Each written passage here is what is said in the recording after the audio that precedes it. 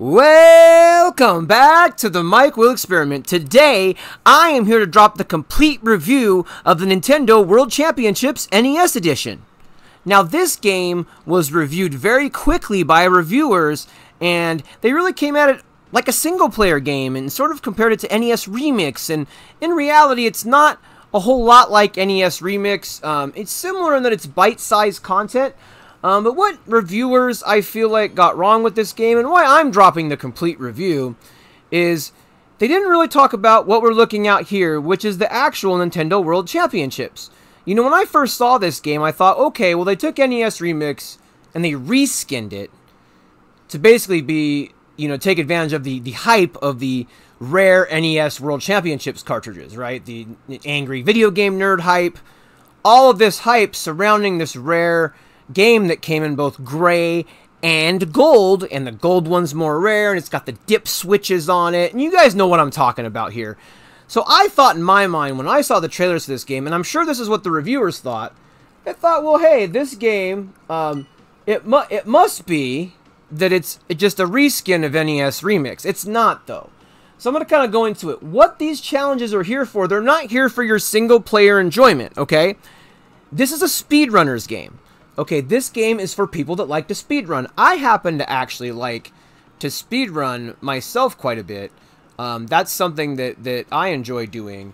And so this game was right up my alley. Great speedrunning. As you can see, I'm not the best. You know, I haven't gone through and S'd everything yet. That sounded weird. But what I will say is, I think people got it wrong. You know, they thought that this was the game, right? Oh, this must be the game. It's not, right? This is the training ground for you to improve your skills, to take it to the next level. I honestly don't, I mean, I've done some of these, but I don't want to burn out on them, so I wait for them to come into the World Championships, and then I go practice them there, which is why I don't have all this unlocked. I don't have the desire, you know, to have all this stuff unlocked. What did I get, the 3 times? What's this one? Yeah, participate in the World Championships 3 times, so I've done that. So like I said, and I think this is, what, top 20%? Where is that? Yeah, top 20%. I did rank top 5% and didn't get a medal for it, and I was pretty annoyed, and I'll show you guys that finish here. But you get all these medals, again, but this can be gotten when you're just playing the World Championships. I don't recommend unlocking all of this stuff. I think if you went through and you unlocked all of this stuff, you'd go, man, this game's a 7 out of 10, it's just okay. And that's what all the reviews said. That's what the Metacritic score was. The reviewers lied to us on this one a little bit, though, because they didn't have time to see all of these competitions go down. None of these happened during the review period, you know, after the embargo lifted. You know, these people that got the game a week early, 2 weeks early, they didn't get this. This wasn't going. And, you know, maybe that's to Nintendo's detriment here. Maybe Nintendo should have had a 0 competition so they could have tried it. Maybe they did. Let me know if you participated or you can talk about it, but I don't think they did. Because I didn't hear a single reviewer really talk about this or show the results. So if you've seen other reviews of this, this still will be a very useful review for you to watch. Now, I want to talk about this page here. This is it. This is the game, okay? The game is, and I don't know if you guys remember the original NES, not NES Remix, but NES Championship Edition, the original one. It was like 3 games. It was like Tetris and Mario and then Ice Climber. I can't remember what the games were, but this is the format, right? There's a little different, though, with the original World Championships, which they don't really have that mode on here, which was one of the complaints in the review, which is a valid complaint.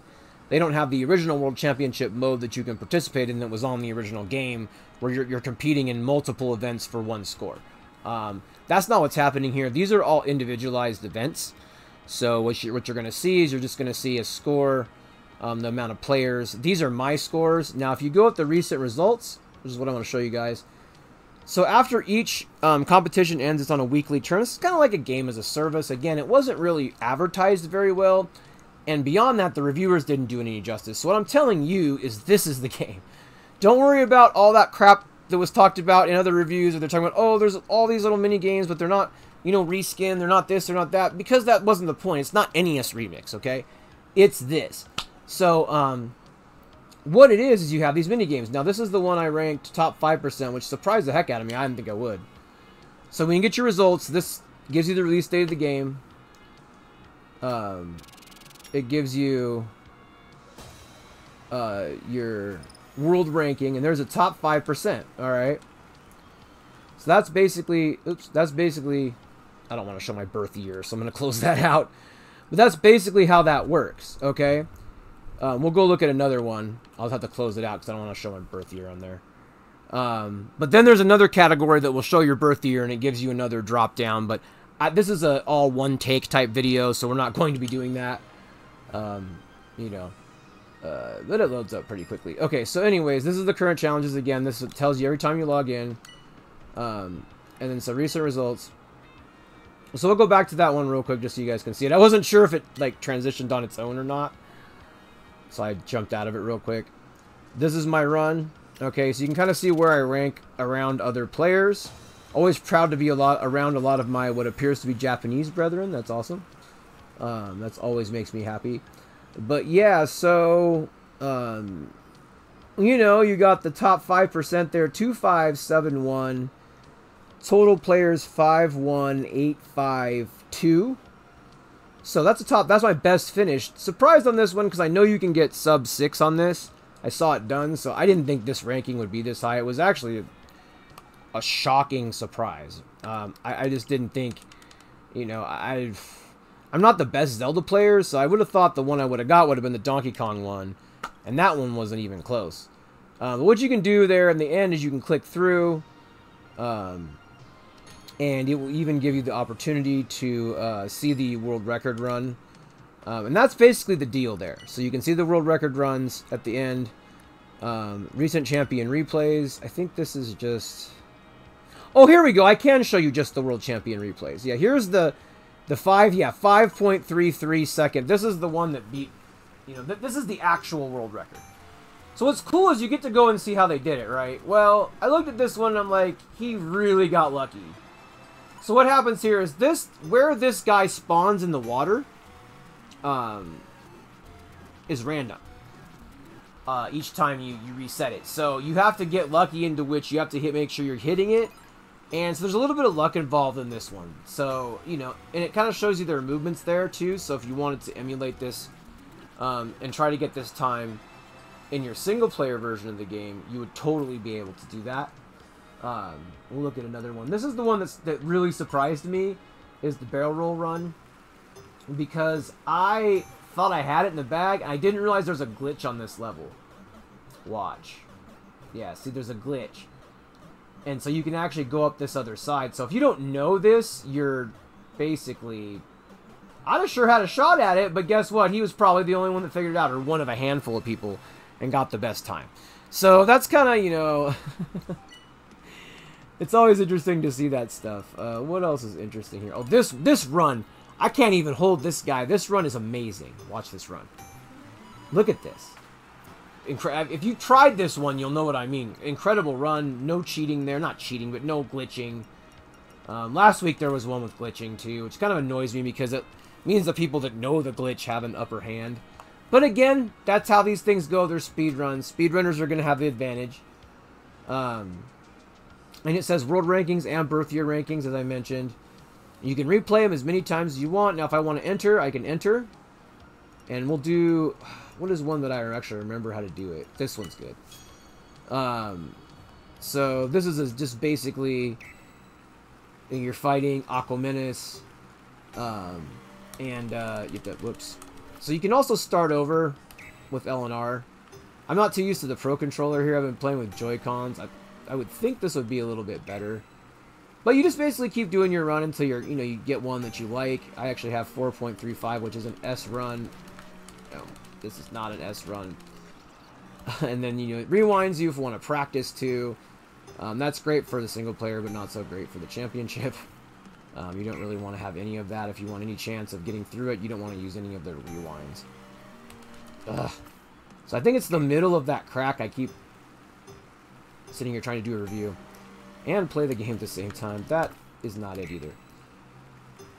I wanted to do one decent run on this video, but there we go. That's what I wanted. Not the best run, but you can see it's in that, you know, A+ range. So That's basically how you do it. Not my best run. I'm probably not great whilst trying to talk about a game at those, but you get the idea. You can see your recent results. This is the game, though. So, you know, it's not a lot to talk about other than this. I mean, that's the thing. Should this have been a Switch Online game that you didn't have to pay real money for? Maybe. But then again, you would have had to subscribe to own this game. So it's sort of like a catch-22, right? If they'd have made this a Switch Online game, it'd have been great. But as soon as they decided to get rid of it, like they did with Mario 35, it would be gone. So that's not really ideal. Honestly, for me, I feel like, you know, if they really wanted to, you know, make it, I don't know, more interesting, but we'll just say that if you have a desire for speedrunning, you know, for me, this is great. If you like, you know, Mario Maker speedrunning, if you like, just like playing a game and speedrunning it. I like small speedruns, micro speedruns. So this game really hits my sweet spot as far as speedruns. I don't like this, for example, is a little long for me. Like, I like maybe a 10-second or less challenge. And the reason for that is I'm a time manager. I like to manage my time, and I feel like you waste a lot less time and you can get better at it quicker. Maybe it's because my memory is short. I don't know, but I prefer the 10 seconds. I feel like you can analyze the frames easier. That's just me, though. You know, everybody's going to have their different, you know, strengths and weaknesses when it comes to speedruns. But with all that said, that's all there is here. You know, should it have been a Switch Online game? Maybe, but then it would be gone. At least this will be around forever.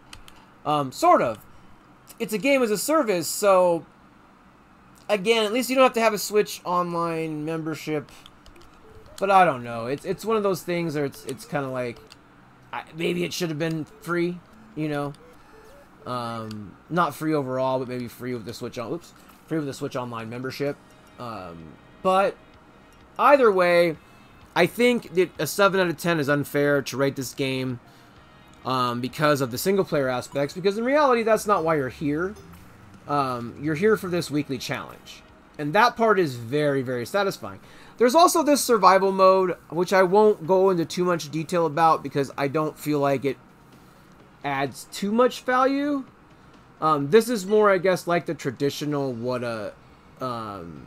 it still isn't really like it, though. It isn't the original one. But this is more like what the NES World Championship cartridge had on it. You know, you did 3. So this is more like what I was discussing earlier, but it's not the same 3 games from that original cartridge, so therefore it's not really... It's not that it's not relevant, it's just not the same. It's just random, it's not the same ones. So it's cool, I guess, but I didn't really dig this mode that much. I vastly prefer the, you know, the individual World Championship mode. But what did you think of this game? Let me know in the comments below. But our final score for this game is going to be an 8 out of 10. That is what I decided to go with on this game. I think it was a little shortchanged because the reviewers rushed it out to get out the news cycle.